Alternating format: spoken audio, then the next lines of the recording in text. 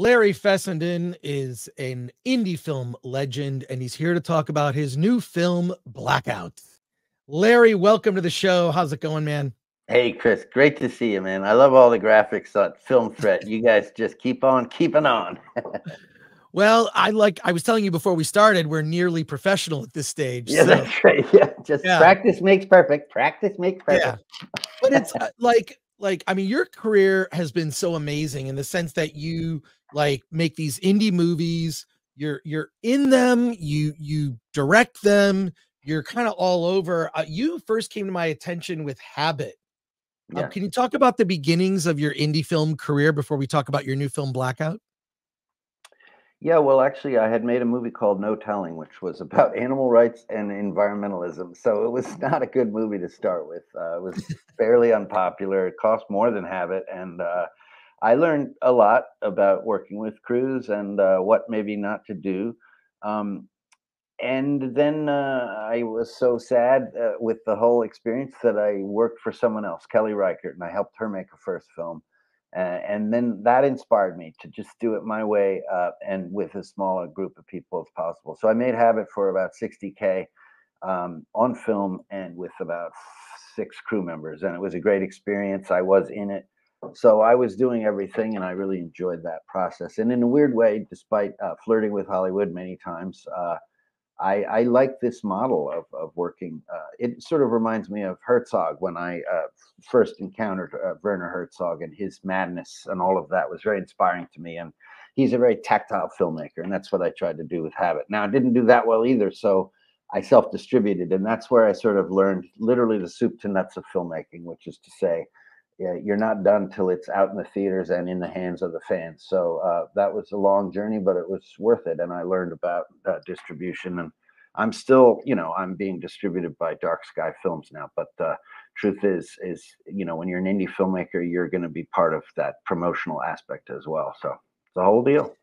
And Dark Sky puts out good stuff. They seem to curate a lot of really amazing work. But it's interesting because in your career, you've sort of had one foot in, you've done big mainstream stuff. Even in Spine of Night, you did an animation voice. I remember we talked about that. You did a voice for that bizarre heavy metal inspired animated cartoon. And you're also the Prophet of Doom. Oh my God. Oh, I love that. Such a cool movie. Weird animated films. And you're even in a buddy of mine's film, Phil Zlotarinsky, Bob Odenkirk, A Girlfriend's Day. Oh yeah. Oh, that's fantastic. Yeah, that was a great experience. Odenkirk was so nice. You know what he does? He gives books to his comrades, the people that work on the picture, and that was just so gracious and cool. He somehow knew my movies. I guess he'd seen Wendigo on late night TV or something. So he was really generous, and we actually kept up a couple of years later. So yeah, that was a great experience. But I want to ask about the contrast between working on, some, big Hollywood production as opposed to the indie, advantages, disadvantages. What do you prefer and what have you learned? Well, look, the irony is that even on a big movie, like I was in a film with Jodie Foster, and there are trailers everywhere. It was a New York shoot, and they take over the block and everything. So in that regard, it's huge and it's intimidating. But then when you get in the room with the camera and the other actor, doesn't matter if they're Jodie Foster. Suddenly, you're just doing the work. So there's a great camaraderie to being a filmmaker, being an artist, actor, with someone else. The stature diminishes. You're all in there to get the scene right. I mean, I haven't worked with mean directors or terrible directors. That's a whole other, maybe that's a big problem. But everybody I've worked, I've really enjoyed. I did work with Scorsese, not once, but twice. So I've seen, the highest of the high, and he's just incredible. But there again, he creates an intimacy. My own taste, I think, is that I like the indie space. I just like working where it's very tactile and you can touch the props and there's a little less formality to things. But I never disparage Hollywood. There are a lot of incredible people, especially in the crew, meaning the art departments and all of that. And it is an honor. I have interacted with them. I almost made a movie called The Orphanage with Guillermo del Toro at the as a producer, and it was great meeting the artisans who would have been my collaborators until they got rid of me. But so What is it about the intimacy of doing an indie film where you've got like you said, with Habit, a crew of 6 people? yeah, Like, are there things you learned from Hollywood that you apply to indie? And I'm curious because a lot of the people who watch our interviews are aspiring indie filmmakers. So, are there any lessons or things you'd like to pass along? well, the reality is that it's a great privilege to make a small film because you really are more responsible for everything. But at the same time, like with any collaborative medium, you are dependent on your collaborators to raise the bar. As far as the ultimate reality, it's I mean, look, some people really fetishize tools, and I do agree. Like sometimes you want a crane shot, but I try to produce movies and even my own work. If the crane is the idea, then you're going to pay for it, and you're just going to have you're going to use your budget wisely to create what I always say are the girders, the tent pole things that you want in the movie. You have a werewolf, you got to get the makeup right, so you are designating what little funds you have to get something. So what I'm getting at is it has to do with what's in the frame. That's all that matters in a movie. So it's funny, a lot of the money is back there with all the trailers and the nice little doodads and the fucking craft service, but what's in front of the camera is what matters. And in a way, an indie film that's made smartly, you have the same choices. What lens are you going to use? Is this a long shot, a single, a oneer, or are you going to get in there for coverage? So I try not to. It seems almost self-pitying to complain about your budget. Those are the structure. That's the stricture, structure. Those are the restrictions. The structure is your restriction. That's just, as I say, you can't be sweating how you wish you had more money. Now, sometimes you do wish you had more time, and you got to figure it out. Maybe you can raise a couple more bucks, or I don't know. I'm lucky. I work quickly. That's how I work. I love the Marty and Woody Allen, the comparison. Like Woody Allen couldn't make a 2-hour movie, let alone a 3.5-hour movie. He just doesn't have it's not in his metabolism as an artist. He makes a 78-minute movie, throughout his career, but he makes a lot of them. So I just think I'm a guy that likes to be light on my feet and solving problems like a punk rock song as opposed to, making an orchestra, which is a magnificent thing to do, but maybe not what I'm cut out for. Well, I think indie film, just by its very nature, when you've got lower budgets, it's punk rock from the start. So, Yeah, because just having spoken to so many filmmakers over the course of doing Film Threat, Hollywood tends to solve all problems with money. absolutely. And indie film, you have to solve it creatively without money. And Yeah. are there creative decisions you can point to that you've done where, it was, we didn't have money, so we did this? I love that indie film spirit and always just admire filmmakers that solve problems with creativity rather than just spending more money because they can. Yeah, I agree. And I mean, I think of in my werewolf movie, and I don't want to credit this with the money, but it's worth mentioning that I have him transforming when he's talking about the first time he transforms.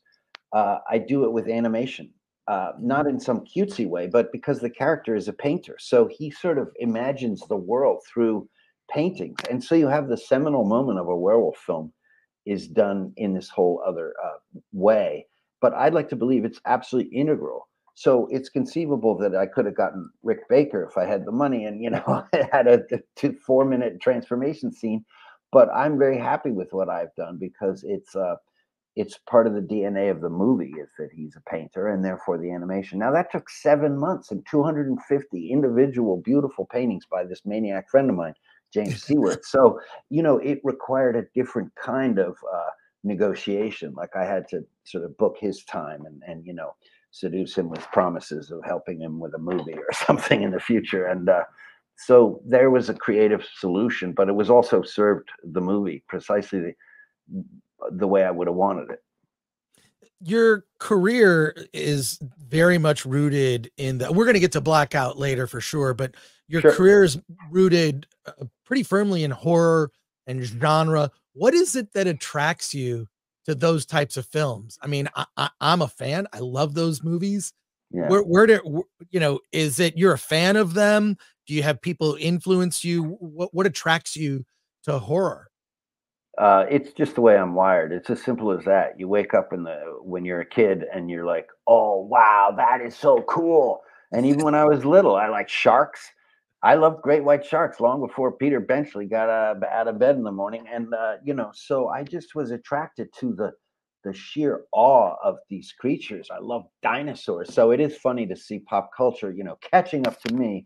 When they invented Jurassic Park and all the animation there and all that. It was a thrill. It's still a thrill. I watch every one of those movies. So I grew up loving the old black and white movies, which of course is what I'm kind of riffing on with my own films. But I also then I grew up and I love contemporary '70s movies and the grit and the candor and the sort of the acting style.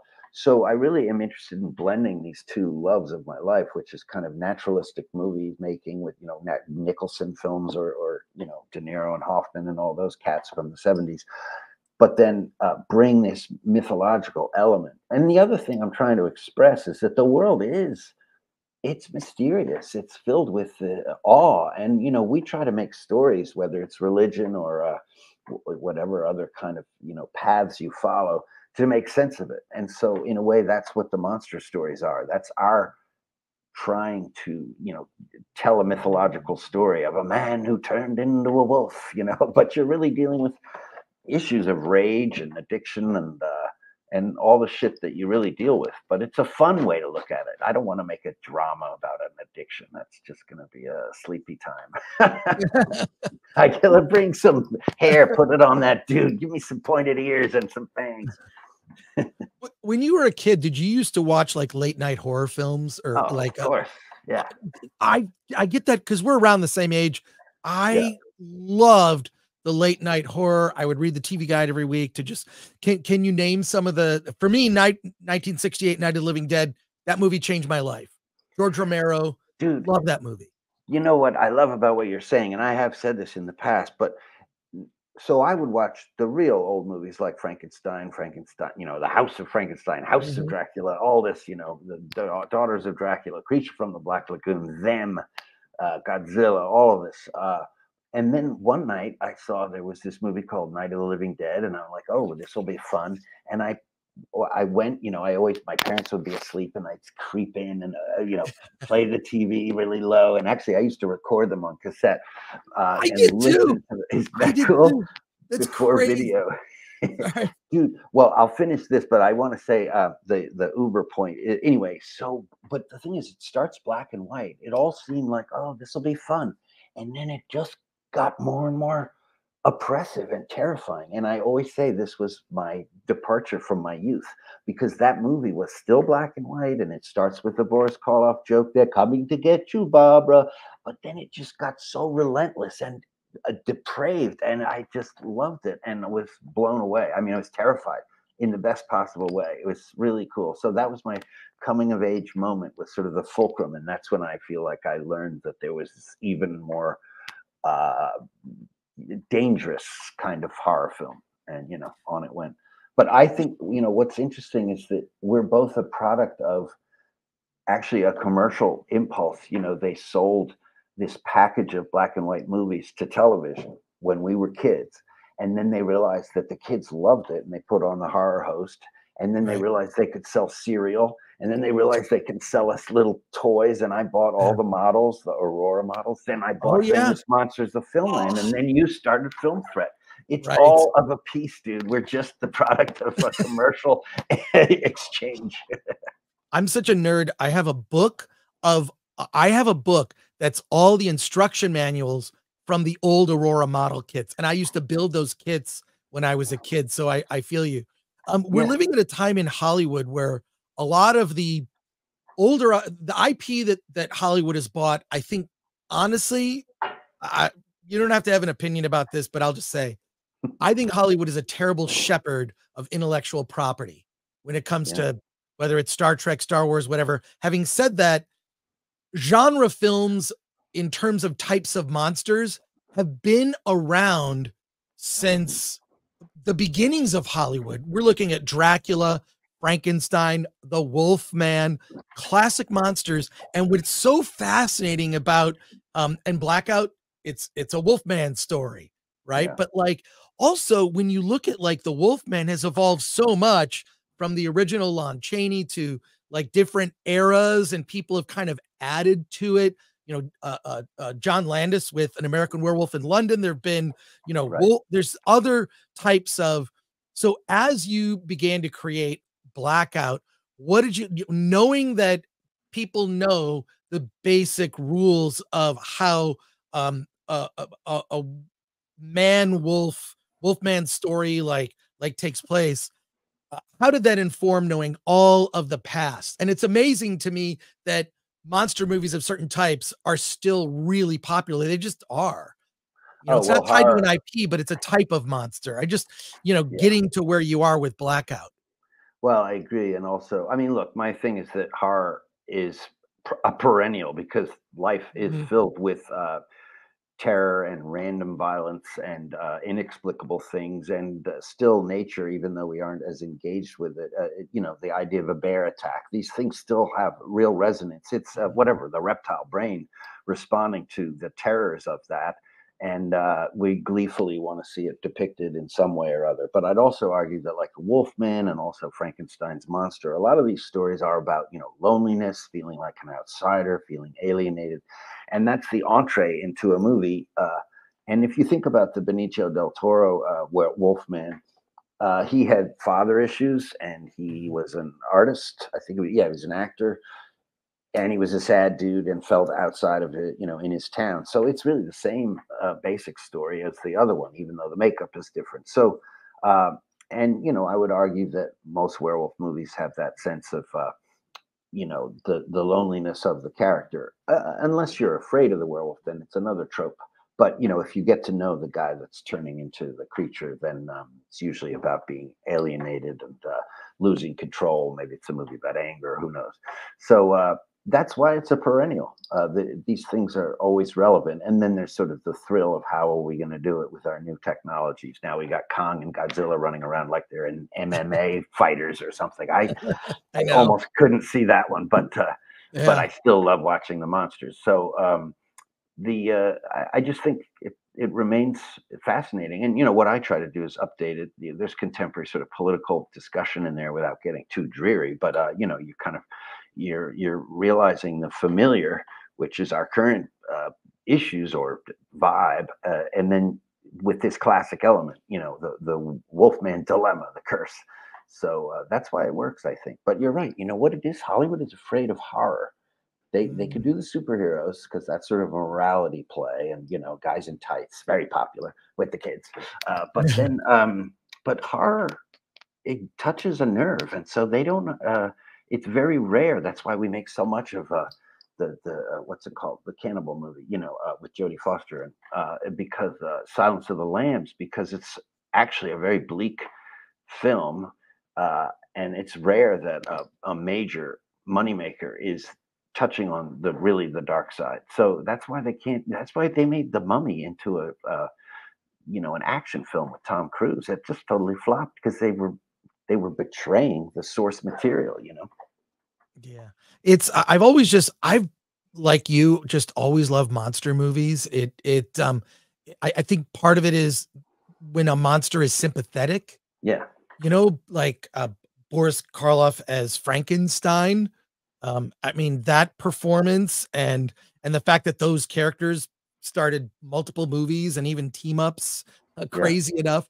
But it's the sympathetic factor, but also I think we live in uniquely dark times today, and I think yeah, it's horror at the box office is almost Teflon. It's yeah, seriously, when you look at the movies that, last year, the term flopbuster came into popularity because so many big, so many big studio movies bombed and did not yeah. perform not perform well, but horror films have always they're surprising in their resilience, and I really think it's us working out a lot of things that are dark in the real world. I don't know why, as you said, like, studios aren't leaning more into horror because you see, a small horror movie made for 5-10 million, they tend to always do well. Yeah, well, that's the other thing is that the genre is the star, and therefore they don't Mhm. have to get the world class actors, um, and so they can be made cheaper. Even though cheap is a relative term, Right. 250 grand versus 10 million, but 10 Right. million is a small budget in a big picture, or a Blumhouse movie. They'll Mhm. spend 5 or 10. But also the way they structure those movies, they're paying even Ethan Hawke is just getting a minimum salary and he gets a cut of the movie, and everybody knows Right. it's going to do well because Blumhouse has his jam going. So, uh, but more to the point, the more important point is what you're saying. I mean, people need horror to express their anxieties, and this world is getting more and more uh, fraught. I mean, it always felt fraught. Obviously, in our growing up, you had nuclear war, and now we have sort of climate change, which in a way seems sort of vague and gentle. But then when it strikes, with a bad storm or something randomly weird, it is scary. So we're living with that kind of fear. And then monsters, as you say, they're the outsider, and that doesn't go away. We all feel alienated, and especially now more alienated. Obviously our culture's falling to pieces with the stupid fucking texting and everything or whatever it Yeah. is that's gone wrong. Social media, I think, is really Social media is rotted destroying our it. brains. But Um, there's a movie in there. I mean, I don't know that I'm the one to make it, but you'll find there's a lot of that's the theme of a lot of horror movies is sort of, people, whatever, in panic rooms or whatever these movies are. But mhm. yeah, there's always a fear and a reason to be afraid, and that's something that horror provides some comfort, some catharsis.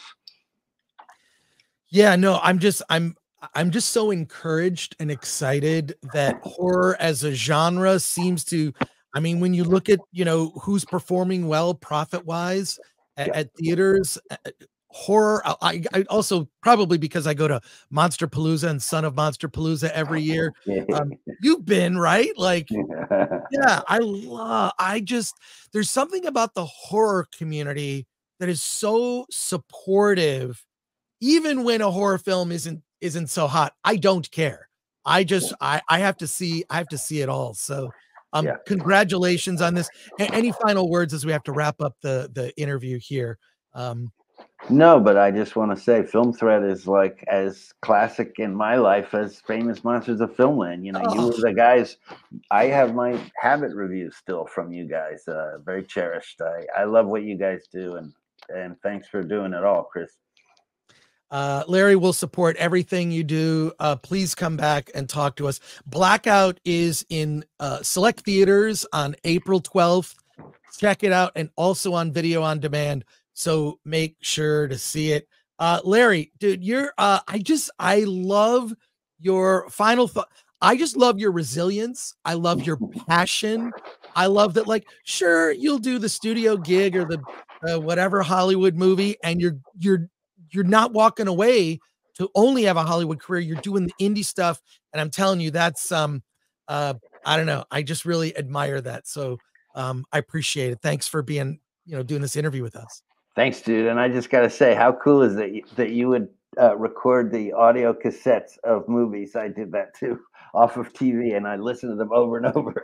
I before VCRs, I recorded audio cassettes Exactly. of like episodes of the Planet of the Apes TV show, late Exactly. night Yeah. horror hosts like the Ghoul in Yeah. Michigan. I mean, just like I just recorded movies, the audio and Star Trek episodes. And the great thing about Star Trek episodes, they're like radio plays. Right. So they That's true. play really well on cassette. But yeah, I think we were definitely nerds of a feather for Yeah, sure. exactly. And it's why I love sound design because I used to know movies Yes. like, oh, clip, clop, clip, clop. There's the feet. Oh, here's the door. Click, clock, click. So it's all part of a piece. Love it. Larry, thanks again. Congrats on the film. Okay, man. Thanks, Chris. See ya. Take care.